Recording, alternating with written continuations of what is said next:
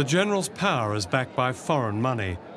One estimate is that since it crushed democracy in 1990, the Burmese regime has drawn 65% of its financial support from oil companies.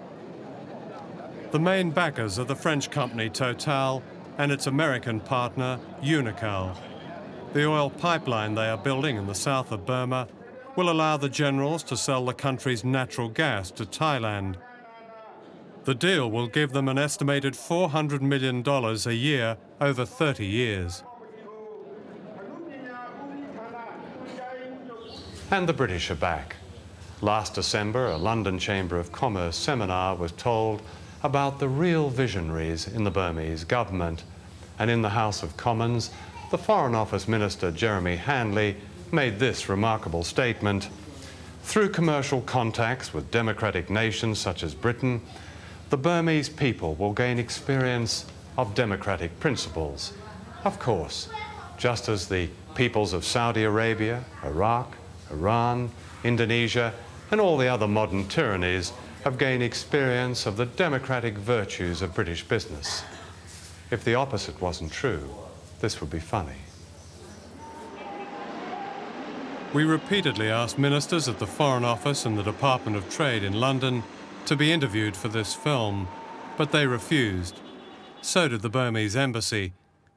We can reveal that one British company that did trade with the Rangoon regime was the arms company BMark. BMark was a subsidiary of Astra, whose chairman was Gerald James.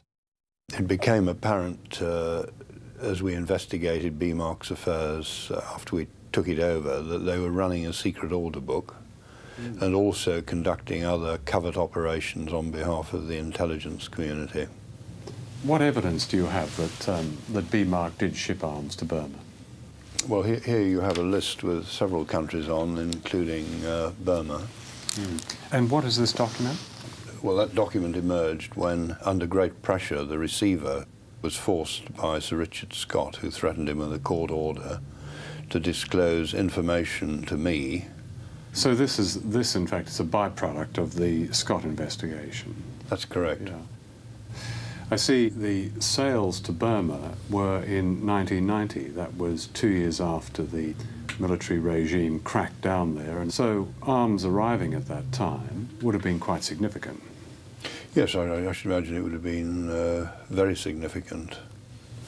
But the British government have made clear since 1988 that they would not grant licenses for the export of arms to Burma. Yes, but I mean the British government's denied a lot of things, but in the end it's turned out to be a pack of lies. Like Britain and America, Australia has pursued a double-faced policy. While the government condemned human rights abuses, the former Prime Minister Bob Hawke led a trade mission to Rangoon. We had been uniformly impressed by the competence, knowledge and commitment of these ministers and their associates to the economic development of Myanmar as a basis for the national and political advancement of the people of their country. I think if you investigate the situation, you will find that the so-called open market economy that exists at this moment is only open to some and not to everybody. Yes. Well, the other day, another Australian politician, Mr. Fisher, said that Burma is heading towards democracy, therefore investment is absolutely justifiable. I mean, what do you say to well, people like an this? investment is not justifiable now. But I am convinced that Burma is heading for democracy because of what the people want and because of what all those who want democracy are doing, and not because of the investors investing or for any other reason. Japan is another big investor. Playing its part is the Japanese national broadcasting company NHK, which is proud of its impartiality. NHK owns some of the only TV film of the killings in 1988. When we asked to purchase this, we got the following reply. Unfortunately, it is NHK's policy that the footage showing the Burmese army shooting citizens who demonstrated cannot be used by anybody in the world because it's too delicate and might threaten Myanmar's stability. Please erase the material in your library. I appreciate your understanding the situation.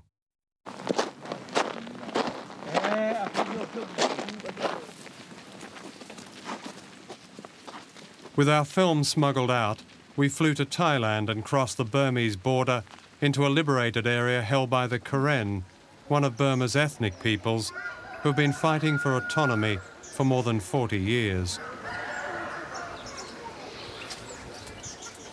The presence of these undefeated people enjoying a guarded freedom in their own land demonstrates that until there is democracy and perhaps a federation of all of Burma's peoples, there will never be peace. When I asked people in Rangoon if 1988 could happen again, if there could be another uprising, I was told this. Imagine a zebra crossing. The traffic never seems to stop for the pedestrians. One or two dart across. The majority wait impatiently at the curb. Then they surge across until the traffic has lost all its power. We, the Burmese people, are back at the curb now, waiting impatiently.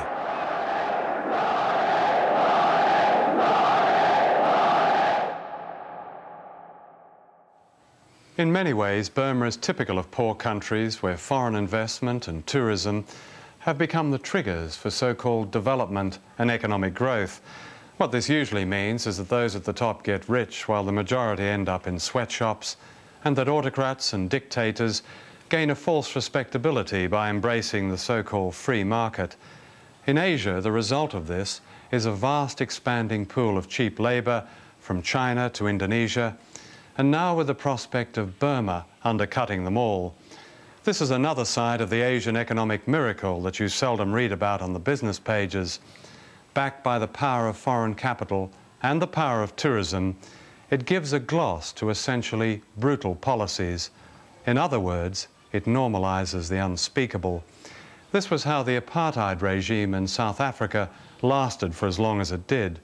Sanctions, not profits, helped to bring it down. At the height of their epic struggle in 1988, the people of Burma produced a genuine popular democracy, then legalized it with an overwhelming vote. For this act of principle and courage, they paid a terrible price. They deserve more than our complicity and silence.